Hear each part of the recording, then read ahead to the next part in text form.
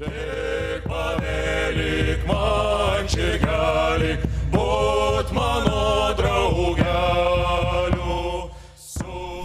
would like to thank Sophie and Alexander for the invitation to present my ideas on how highly petrified society as ancient Egypt, respectively Egyptology, may contribute to develop or substantiate the research approach petrification. Very elementary for my presentation is my definition of research approach, which to me is predominantly just a tool for opening up research questions. I will share with you some ideas how that approach may be implemented from an Egyptological point of view, based on a connotative focus, on a conceptual, and on a liquefaction focus. So if one looks into a dictionary, at least in a German dictionary, petrification, Petrifizierung has just one meaning, which is fossilization, which is obviously quite useless for anything only up to 5,000 years old. But if we are looking at the actual compound petrification, it has stone in it as making in it, and for Egyptology we immediately have a differentiation which is useful, or maybe made useful, to differentiate between something is made from stone, it's made like stone, or it is rendered in stone, made in stone. I show you here a very, very, very rough selection of different kinds of artifact structures. You can develop it a lot.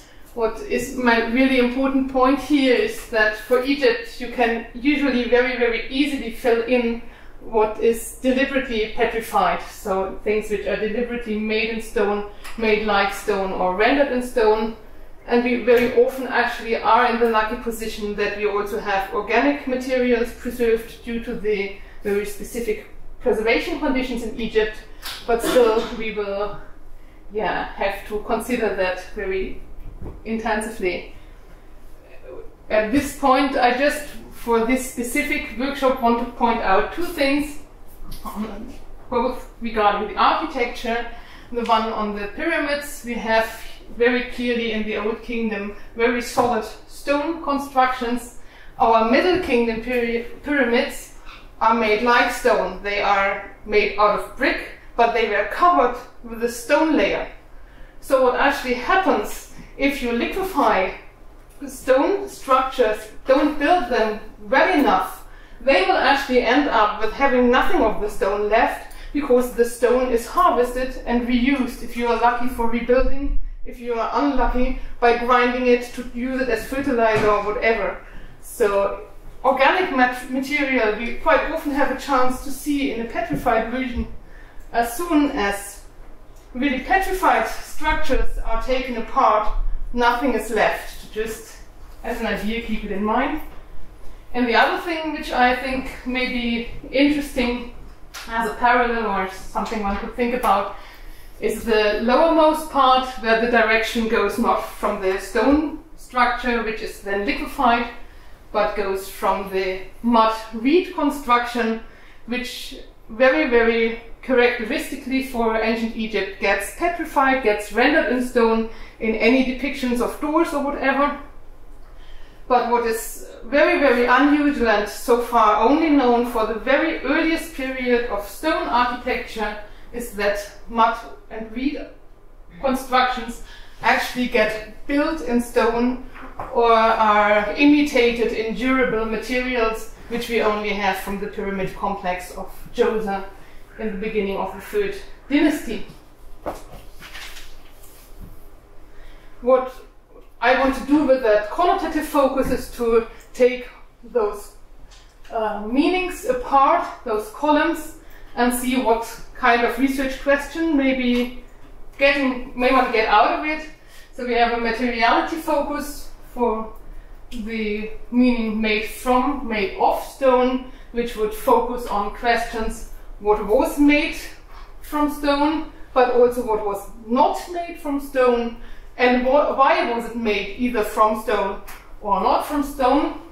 And when we are looking once more at architecture, what becomes very obvious that stone was used mainly for two reasons, either for very practical ones, like all water-related structures in Egypt are made in stone, we have a nanometer there, or if there are either heavy use items as door slabs or necessary constructional items as the stone gateways in large brick walls, they will be made of stone. The other big issue is to use it for conceptual reasons, where at least in architecture the key issue is eternity. Temples for the gods were built in stone and tombs were built in stone. Tombs are the houses for eternity. That's how they are actually called in ancient Egypt. So they are built in stone. What is actually quite interesting here, once more, for the context of the transferability, is that we have the historiographic beginning of the Old Kingdom with the appearance of stone architecture. This is what we still say. 3rd dynasty, Joseph starts our Old Kingdom, but the ancient Egyptian view would not agree with that. They didn't see a major break between the brick architecture before and the 3rd dynasty. So they have the dynastic change, but they date their historical beginnings to the 1st dynasty, or at least to the 2nd. So let's have a look at the second meaning, to be made like stone, which would focus on which characteristics were taken when imitating stone, when petrifying something, which are the properties which are imitated, how and why. And there once more we have mainly two issues. We can easily see the one is to turn something into something durable, which is the case of the faience matting imitation, and much more often the key issue is to use the appearance of stone by various means. Already very early on we have beads, amulets rendered either in faience and glazed clay, or actually in glazed other stones and glazed steatite to imitate semi-precious stones. We have very prominently wooden statues which are covered in plaster, painted so that they appear like they were painted. Limestone statues, we talked already about the pyramid. The key issue here to me is that it makes us really aware that we have properties which are geological, which were used because of their geological value, and many properties, reasons where the culturally invested property of the stone was the reason to use it. And the other issue, which perhaps is more important for Egyptology than for transfer, is that the question is, to which extent does that differentiation make sense in an ancient context, because the functional working would be the same. There would not have been perceived a difference in how useful a tomb statue made of wood, in plaster, or of stone.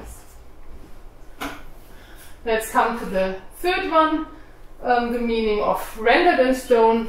Display focus, once more, I think very important currently for Egyptology to use it more, which was focused very much on how concepts were rendered in stone, why, and would really trigger our thinking more about, well, if we have the lucky situation that we learn something about technology or on ornaments, attire or whatever, does that really reflect even minimally the actual contemporary life, or don't we have to think more likely that it doesn't?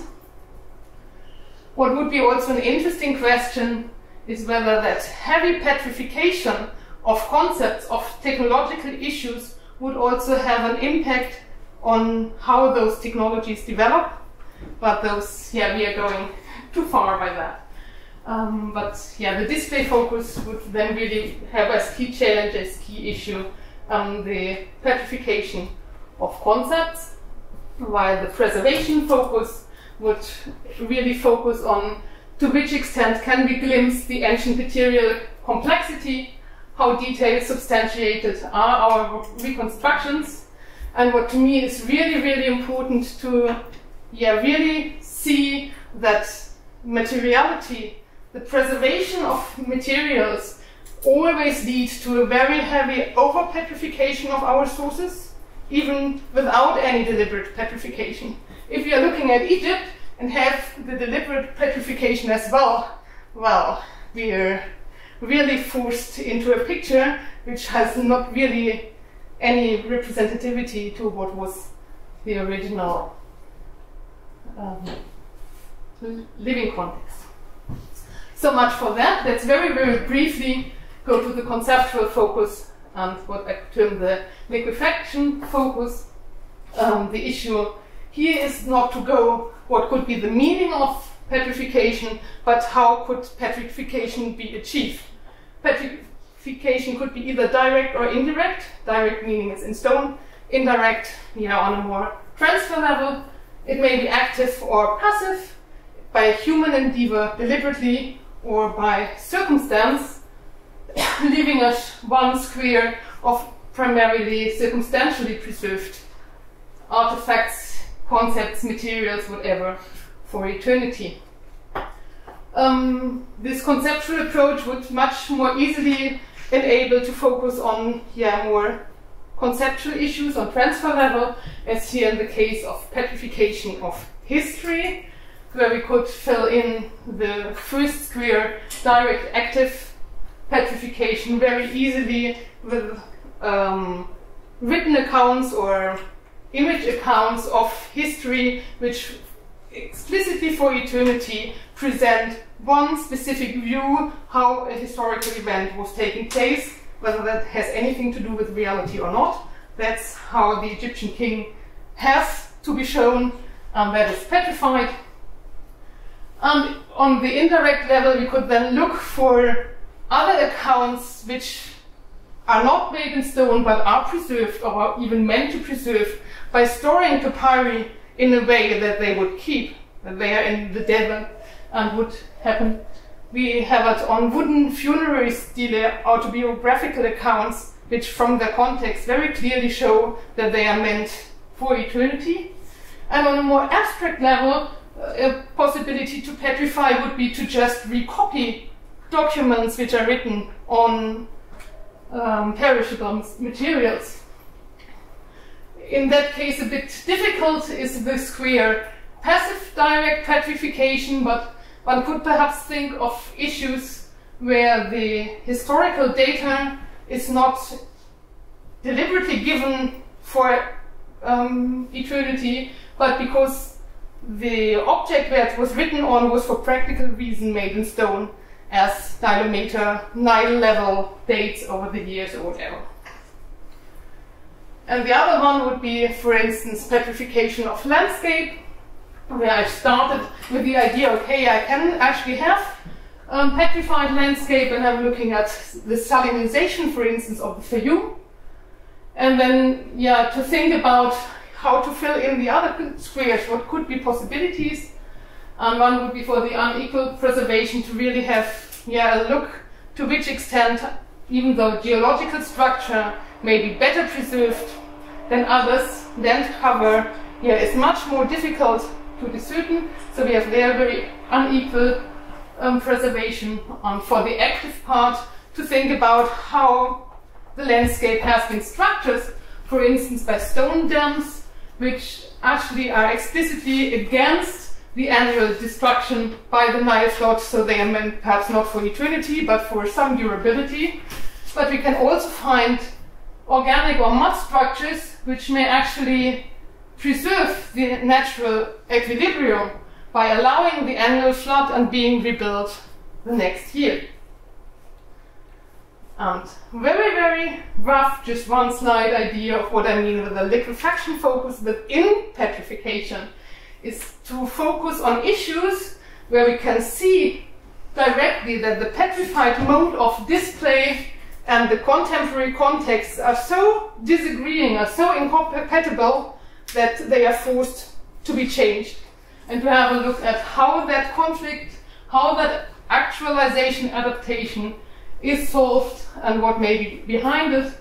As one example, the issue how foreigners were displayed originally as very generic, either Nubian, Libyan or Asiatic, and then in the New Kingdom with the spread of the empire, more direct contact, that the individual towns were mentioned, and for instance then in the Persian period the actual way of depicting the Persian was not a bound captive anymore, but in comparison to the Persian depiction of supporting figures of the kingdom, they were given with raised hands and not as enemies, as captives. So that would be one potential case study. Another could go into the direction of when you have differences, for instance, in style, or in the canon, whether that really is a chronological issue, or whether those issues may be regional specifics, regional petrifications, and because of the shift, the regional shift of the power, that petrified, the different petrified canon or style would come to the fore. But that is something I cannot substantiate at all. It's just, an idea I got from thinking about how petrification can be made usable.